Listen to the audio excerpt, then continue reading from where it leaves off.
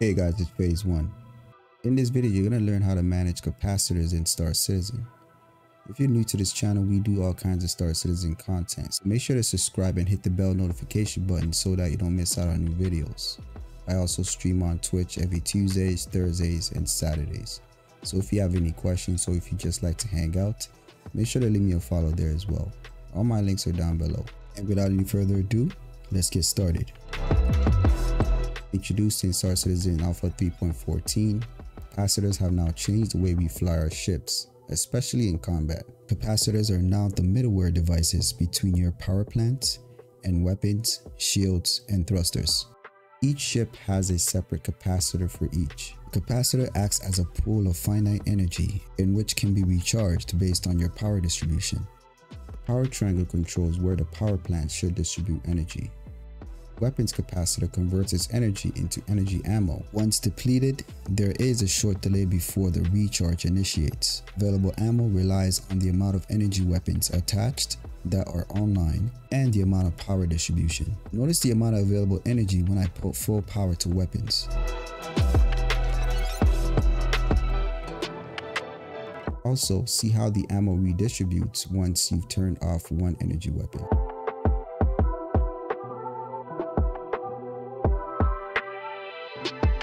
With this understanding, weapon composition is very important. It's ideal to have a healthy combination of lasers and ballistic weapons. Having too many laser weapons means less sustained fire, as they have to share the same finite energy ammo pool.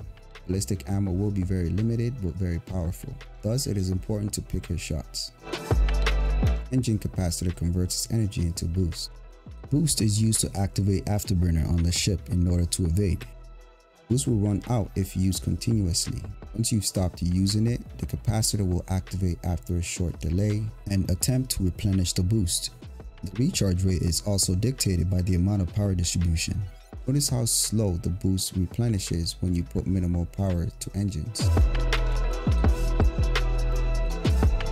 With full power to engines, the recharge rate is much faster. Shield capacitor is responsible for recharging your shields. Minimal power distribution to shields means a slow recharge rate. Notice how quickly the shields recharge with full power to the shields.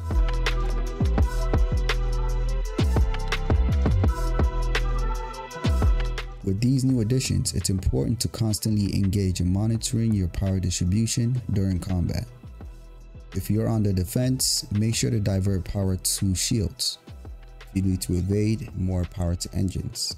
When on the attack, divert power to weapons. Ensure to learn the keybinds F5 for weapons, F6 for engines, F7 for shields, and F8 to reset to equal distribution. When you need to regenerate shields quickly, double tap F7 as it will put 34% more energy to shields. That means 17% per tap. When you want to divert power to weapons, when on offense, hit F8 to reset, double tap F5 to put more power to weapons. During combat, you can use this method to push your ship to its full potential. Was this guide helpful? Let me know in the comments below. If there's anything in this video that you like, make sure to leave a like. And if you haven't already, subscribe for more. I will see you on the next one.